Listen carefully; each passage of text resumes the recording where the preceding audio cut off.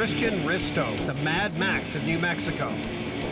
This guy gave up a gig doing special effects in Hollywood to live in the middle of the desert. The reason? To focus completely on his own creations. This is a backpack-powered, double-armed flamethrower, liquid fuel. This is the mortar-style air cannon. Basically, anything I drop down the barrel shoots out. Today, we're shooting this lovely red bowling ball. Watch. He calls this one the subjugator. Well, it can pick up small cars and motorcycles and twirl them around, so it's great for destroying stuff. It's a very exhilarating feeling. It's one of the things that makes me feel the best in my life. Now Ristow's attempting his biggest backyard invention of all. The hand of man is a gigantic human forearm and right hand, made from steel, actuated by hydraulics, capable of doing pretty much every range of motion that a normal human hand can do. When it's complete, the hand of man will be as big as a bus, even longer if you include the base. It'll be operated by a glove. Anyone who puts it on their hand will have instant superhuman strength. No human can walk up to a car and crush it, and pick it up and throw it. But with this hand, you will basically have that experience. The challenge now is to turn that dream into reality. How do I make this thing powerful enough? How do I make it balanced? How do I make it not fall over? How do I power it? 18 3/8 long side with a 16 degree. It's not just the sheer size of the sculpture that's overwhelming. Ristow must build everything from scratch, including the power unit. I decided to go ahead and make it a diesel-powered unit. It's going to be a completely self-contained unit that'll furnish 10 stations of hydraulic power at 3,000 psi, 30 GPM. So it's a powerful unit. Another problem, the giant hand must be portable enough to fit on a truck. I have to be able to move it from my place to the venue. I have to get it to Burning Man. So this is the hand of man. This is the beginning of the sculpture. What we have here is the main pivot. It's going to give the pan, the side to side.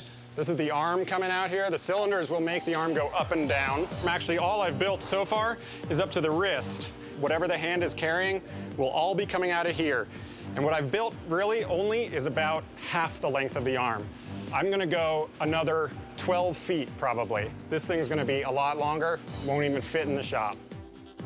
Ristow is now confronted by perhaps the most complicated part of all, a finger.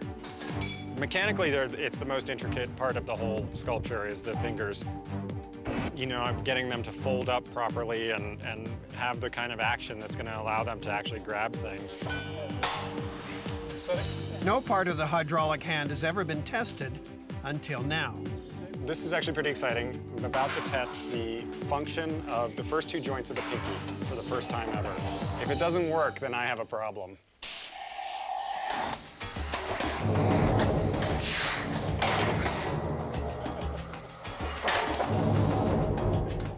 It's good. It's a prototype, and it worked great. Although the finger works like it's supposed to, Ristow's running out of time. Every time I stop and think about how much work there is left, I freak out. I must complete the work in the allotted amount of time. I have no choice. A few weeks later, the hand of man is revealed in its final form.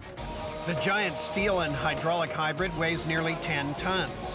Its 20 actuators and 8 axes of motion make it move like a real human hand. It appears that Ristow's pulled it off until the power comes on. I go up or down?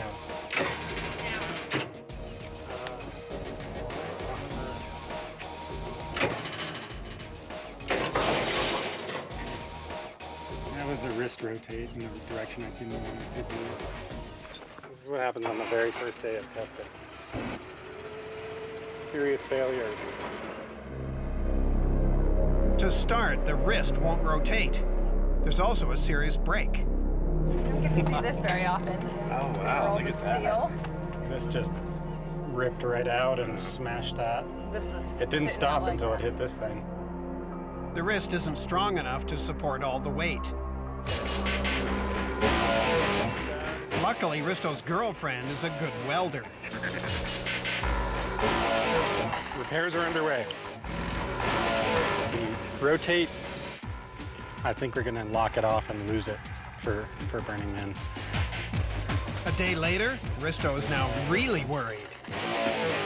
To be quite candid, right now I am very nervous and not very thrilled about the way things are going. There's a lot of work to do in a short amount of time.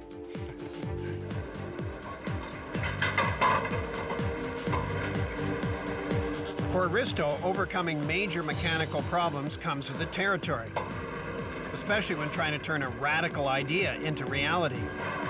The question now is whether he can fix everything in time for Burning Man.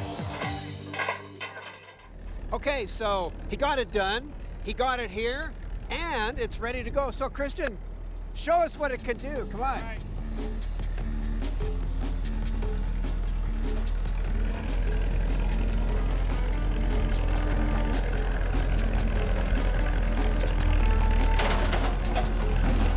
Whoa.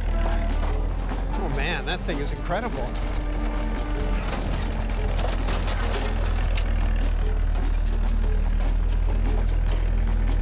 I don't want it to come any closer than it is.